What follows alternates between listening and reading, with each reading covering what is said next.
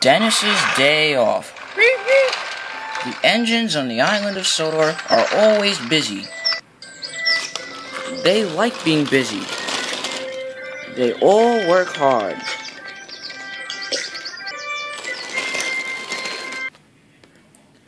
No engine enjoys being busy more than Thomas. Thomas is always a very busy engine. A hard worker too. Thomas was at Tidmouth Sheds. He was happy. Sir Topham Hatt was at Tidmouth Sheds too.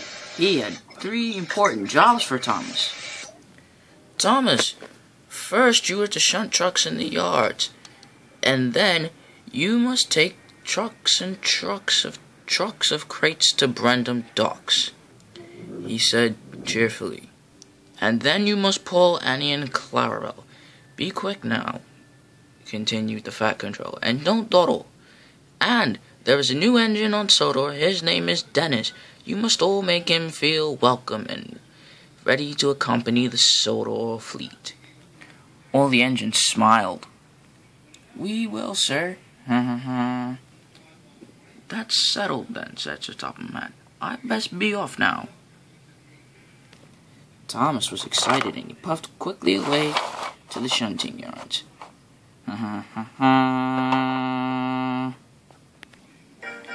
Thomas went speeding down the line. He couldn't wait to get to the yards. Thomas steamed through the countryside. He was very excited indeed. He tooted his whistle. At last Thomas arrived. As Thomas puffed in, he could see a diesel right beside him. It was a diesel he had never met before. The diesel was hooting and honking huffily. Hello, steamed Thomas. Who are you? I'm Dennis. I'm the new diesel. Can you help me, Thomas? I need to get these trucks of tiles to the schoolhouse.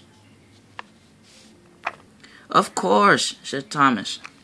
I'm happy to help.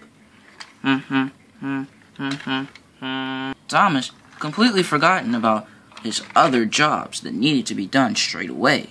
He dropped everything to help Dennis.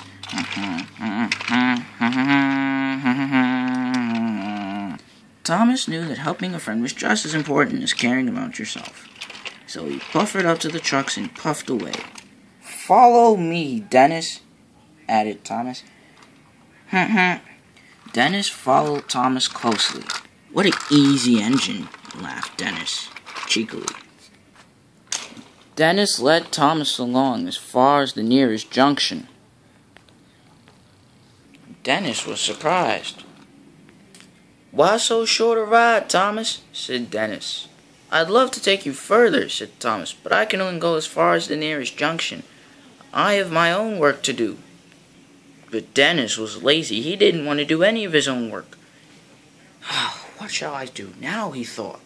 Dennis thought and thought and thought. His diesel oil cranked and cooled crossly. Thomas puffed away to go do his own work.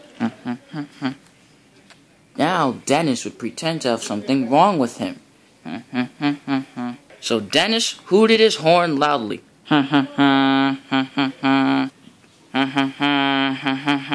Dennis was sounding his air horn louder and louder. Thomas was backing to the yard, and he hadn't gotten very far when he heard Dennis's honking.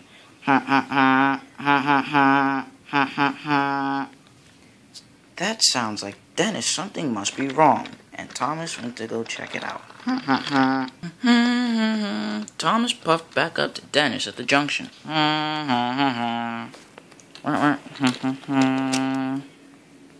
What's wrong? Asked Thomas. I don't know how to get to the schoolhouse, said Dennis. That was his next excuse. Don't worry, puffed Thomas. I'll take you there. Dennis grinned deviously. He felt as though he was winning.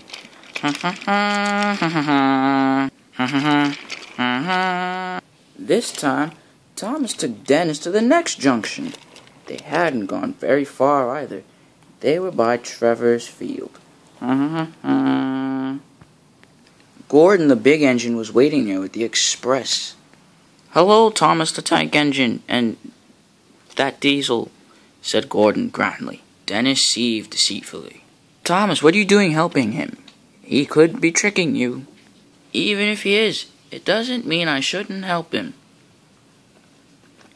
Dennis, the next track to the schoolhouse is straight up to the junction, straight ahead to the left, and then take Gordon's Hill through Knapford to Brendam Docks, and on Wellsworth is the schoolhouse.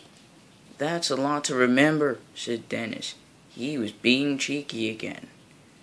But Thomas had to hurry, so he left quickly. Goodbye, Dennis, said Gordon.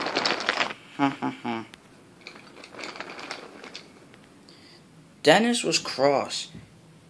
I have to get away from these trucks, he said, and he sped away quickly.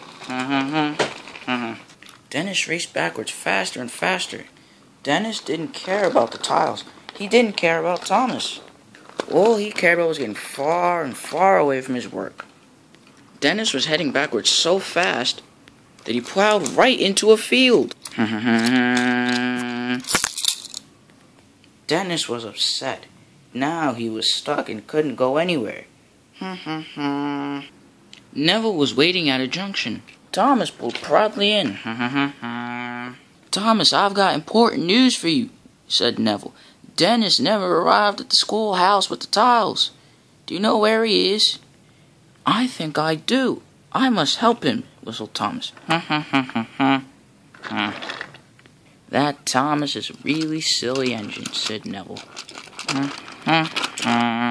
Thomas puffed along the line, trying to find Neville. Thomas puffed through a field. There he met Dennis. Dennis lay dazed and surprised and bruised and bemused, bunkered down into the field's well ground. Dennis, what are you doing here? Asked Thomas. I thought you were back at the junction. I was, said Dennis, but I tricked you. You see, the truth is, I'm just a really lazy engine. I don't like to do much work, you know. I can see that, said Thomas. Please, Thomas, we must get the tiles to the schoolhouse in time. Will you help me, please? Thomas was cross, but he decided to help one last time. All right, he said, but this time you have to cooperate. It's settled then, said Dennis, happy to help. So Thomas pulled Dennis out of the marshland.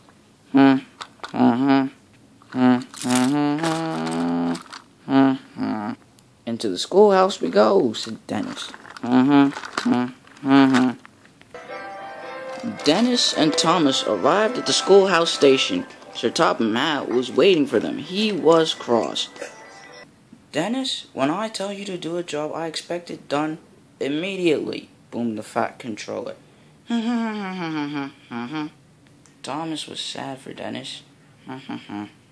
I'm sorry, sir, said Dennis, but Thomas has shown me that being a really resourceful engine is so much better than being really lazy. Thomas beamed from buffer to buffer. Sir Topham Hatt beamed too. Thank you, Thomas, said Dennis. From now on, I will try to be a really resourceful engine.